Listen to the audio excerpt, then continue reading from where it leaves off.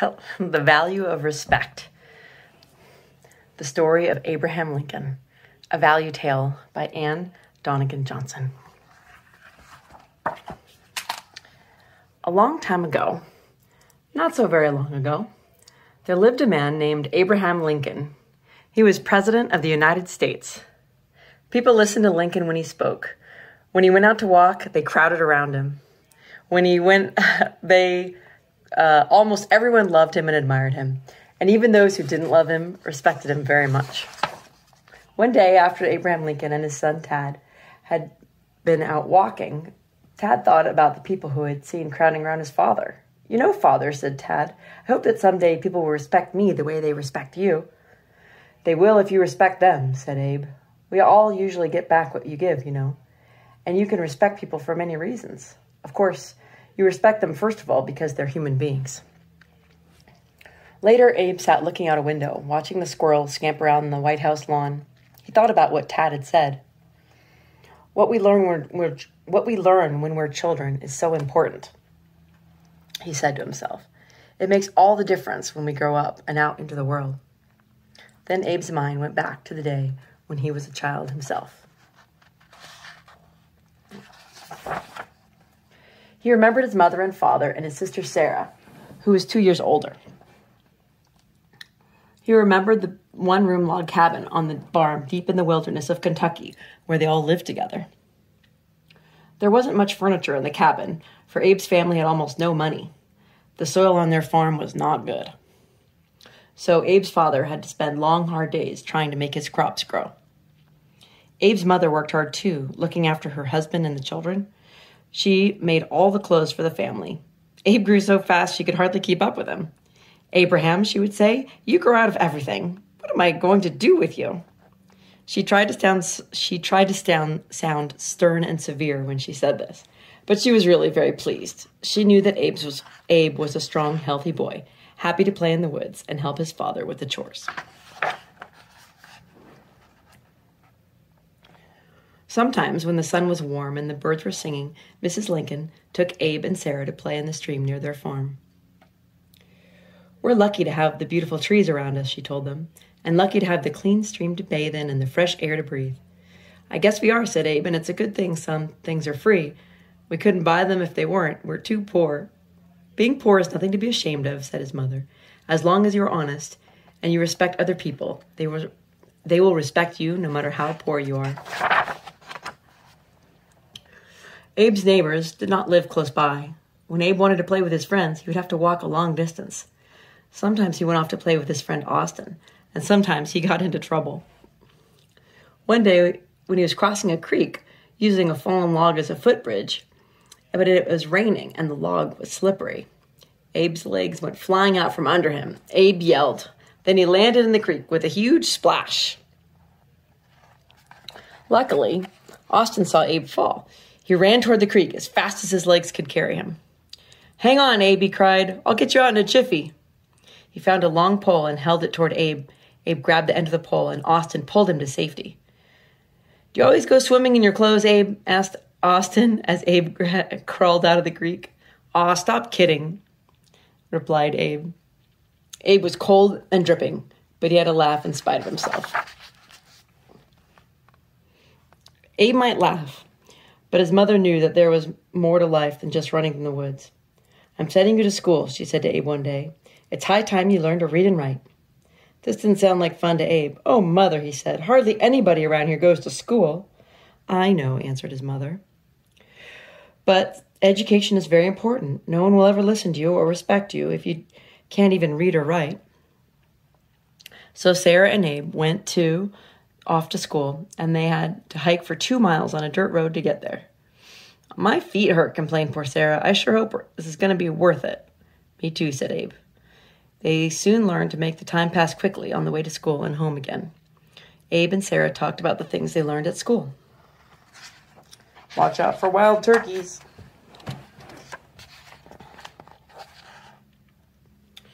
Actually, they didn't learn many of the things that children learn in school today. They weren't very comfortable where they were learning either. There was only a single classroom in the log schoolhouse, and the oldest children sat on wooden benches right alongside the younger ones. There were no windows in the school, and the children had no books to read. How did they learn? They learned by listening to the teacher and repeating what she said. Now, children, she would say, repeat after me. C-A-T spells cat. The children repeated the words over and over again. After a while, they learned how to spell cat. Soon, Abe and Sarah could spell quite a few words. When Abe and Sarah came home from school, they always told their mother about the things they had learned. Then they did their chores, which they did cheerfully. The children liked to help their mother because they respected her. She was a kind person who took very good care of her family. Abe and Sarah were happy enough in Kentucky, but Mr. Lincoln was not. He was tired of trying to grow enough food for his family on the poor soil of his farm. Children, he said one night, we're going to move to Indiana. Life should be easier there. The soil is better, so we can grow bigger crops. Abe was a bit upset when he heard this. Do you mean I have to leave all my friends? He said. Abe was don't worry, said his mother. You'll make a lot of new friends when we get to Indiana. Abe knew this was probably not true, but he still felt lonely. Now, in those days, the country was very different from the way it is today. There were no cars or buses and no smooth roads to travel on, so the trip to Indiana was a great adventure. The Lincoln family began their journey on horseback. They borrowed a wagon and pulled other belongings on it. As they traveled along, the roads began to get narrower and narrower. Are we nearly there? Asked Abe. They began to finally chop down bushes in order to move the wagon. Just about, said Mr. Lincoln, and indeed they soon reached a nice clearing, and Mr. Lincoln decided that they had come to the end of their journey. At last they had found a good place to build a cabin. They wanted to get to sleep. They wanted to get shelter up quickly so they would be protected. Everyone pitched in to help. Abe was working so hard he could have, when he imagined he saw a squirrel hop onto a tree stump. Hi, Abe, said the squirrel. No need to be lonely around here. You and I could be friends. Abe was pretending. He laughed because he realized that the squirrel was just a creature that he had made up to keep from feeling sad about the friends he had left behind in Kentucky. When the cabin was finished, Abe invited his little make-believe friend, the talking squirrel, to move in with him. The cabin was a half-faced camp because it had only 3 sides. The open side was where the Lincolns built their fires and cooked their meals. Father says we're going to build a bigger, nicer cabin soon, said Abe, as he and the squirrel snuggled down on the bed of dried leaves. The next year, the Lincolns did build a better cabin, but before they had lived in it long, a great sadness came to them. Mrs. Lincoln died of a sickness that could not be cured in those days. Abe and Sarah felt terribly lonely. Mr. Lincoln did his best to cheer them up. Your mother would not want us to sit around here being sad all the time, he said. She'd want us to keep busy and try to be happy. Abe and Sarah knew their father was right, and they did try to keep busy. There was a lot to do. Water had to be brought up from the nearby spring, clothes had to be scrubbed in a big wooden tub, food had to be cooked in the fireplace, and bread had to be baked in the outdoor oven. The dirt floor had to be swept with a broom made of twigs. Sarah and Abe did their best, but the work never seemed to get finished. Sometimes long after the sun had set, they were still gathering wood for the fire. Sarah and Abe worked hard and tried to be brave, but they missed their mother very much. Mr. Lincoln respected them for trying, but he could see how terribly lonely they were. Children, said Mr. Lincoln one day, I'm going away for a little while. When I return, I might have a surprise for you. What do you think the surprise could be?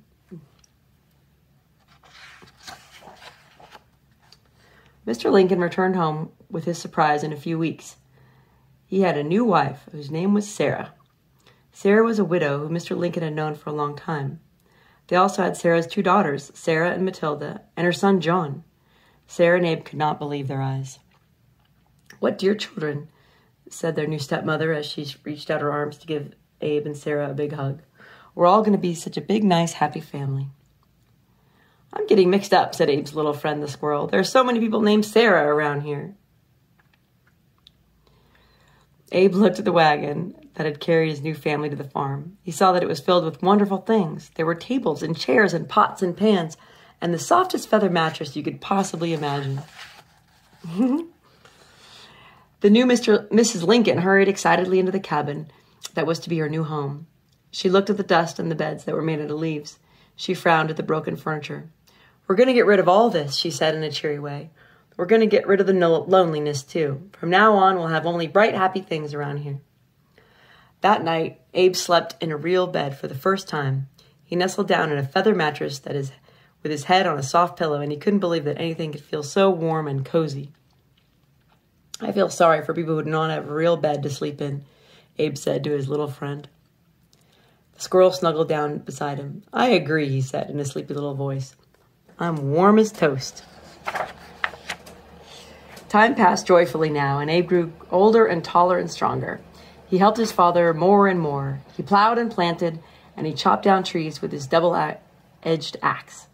"Wow," said the other boys. "Just look at Abe Lincoln. He's the biggest boy around here. Don't ever get into a fight with him. He'll probably throw you right over a fence." If Abe heard the others talk, he didn't pay any attention. He was much too busy to be thinking of fights. But he was never too busy to show his stepmother that he loved her. One day he came in from the field, swept her off her feet, and lifted her into the air. "Oh, Abe Lincoln, you put me down right now," she said. "All that heavy work you do may make your body grow, but reading and learning is just as important. They make your mind grow. I'm going to try to get you a lot of books so you can read and learn things." Abe soon found that he really enjoyed reading. He sat by the fire at night while the others were asleep, and he read every book he could find. He didn't have any paper to write on, so he used a wooden shovel. He wrote on it with a bit of charcoal. "Golly, there's a lot to learn," said the squirrel. "You bet there is," agreed Abe. "I guess I'll never know it all." Sometimes Abe couldn't just put his books down. Once in a while, he tried to read and do his chores at the same time. Have you ever done that? "I can't believe it," said the little squirrel. You may learn lots of great things from those books, but you forget how to plow a straight line." Abe laughed when his make-believe friend scolded him, and he tried to pay more attention to his work. As he grew older, Abe didn't always have time to chat with the squirrel. He wanted to be with people. He liked to listen to them and find out what they thought. He liked to tell them about the things he read, and he made up jokes to set them all laughing. "I like to talk with Abe Lincoln," said one man in the village. "I feel like he really respects me, and he wants to hear what I have to say." "I like the way he explains things," said another man. "He makes things seem so simple." One evening, a wealthy farmer named James Gently came to Abe. "Abe, you're an honest man and a strong one," he said. "Would you be willing to take my goods down to New Orleans on a flatboat?" "Yes, sir, Mr. Gentry," replied Abe. Abe had never been to a big city like New Orleans. He was terribly excited when he looked at Mr. Gentry's map. "It's a long way," he said, 1,000 miles. "You don't have to go alone, Abe," said Mr. Gentry. "My son Alan will go with you." Of course Abe wanted to go. Mr. Gentry watched as he and Alan loaded the flatboat. It was a sturdy craft with a little shelter on the deck, 2 sets of oars, and a steering pole. "It'll be a dangerous trip," warned Mr. Gentry. "There are strong currents in the river, and bandits might try to attack you. You'll have to be careful. You'll need all the strength you have." When the boat was loaded with its cargo of apples, pork, and potatoes, Abe and Alan guided it down the Ohio River and into the great Mississippi.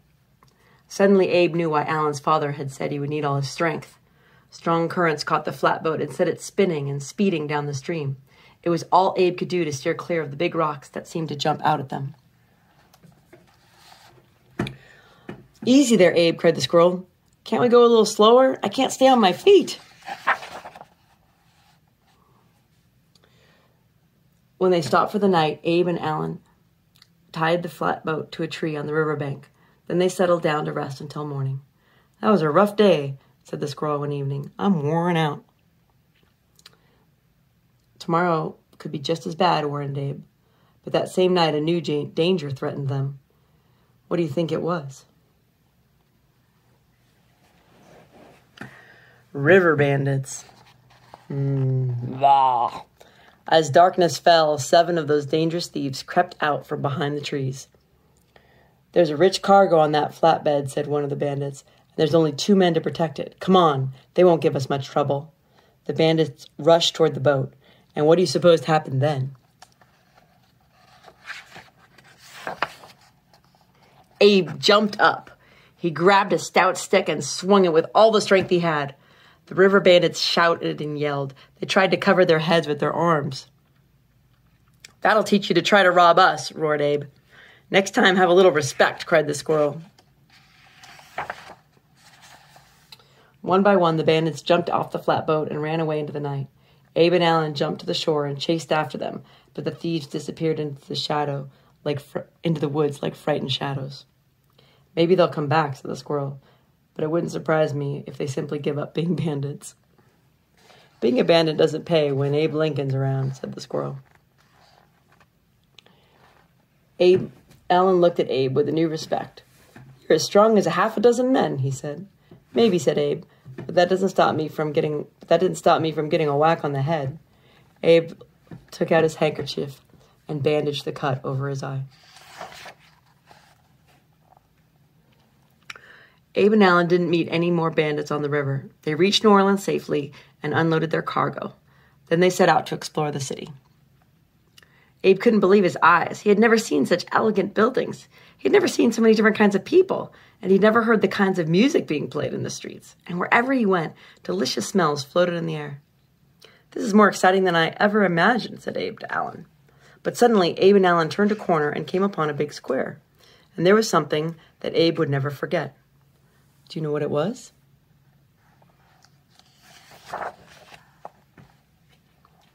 It was the slave market. Abe saw black men and women and children chained together. They were being sold as if they were horses, sheep, or cows. Of course, Abe had heard about slavery, but he had never before seen people treated as if they were animals. "Alan, those black people are human beings, too," said Abe. "They deserve respect, just like everyone else." At that time, it was not unusual to sell black people in slave markets. They had no rights at all, and they had to do whatever their masters told them to do. "Someday," said Abe Lincoln, "I'm going to try to put a stop to things like that." Alan looked at Abe, and he believed it. When Abe Lincoln said something, he meant it.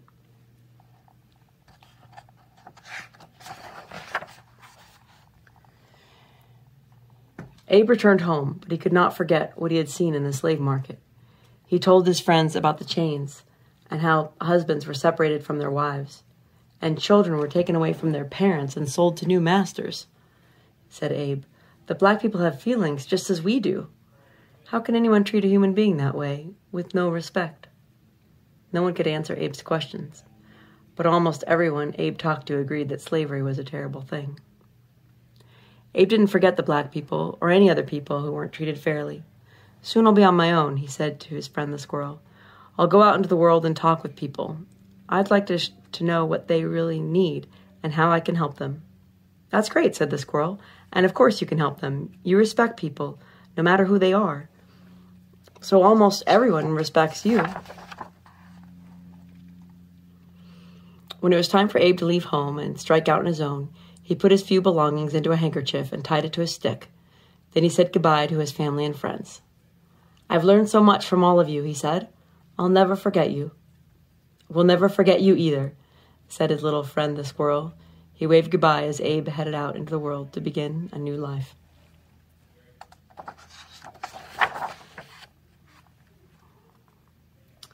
First, Abe headed for Salem, Illinois. He got a job tending store, and at night he studied law books so he could become a lawyer. The people who knew him were sure that Abe would be a great lawyer.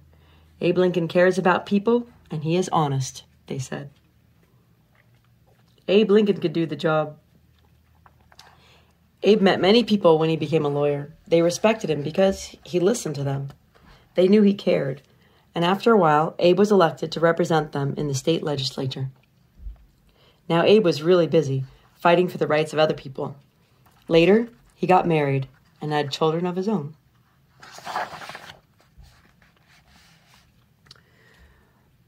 There was another election for Abe. This time, he represented the people in the Congress of the United States.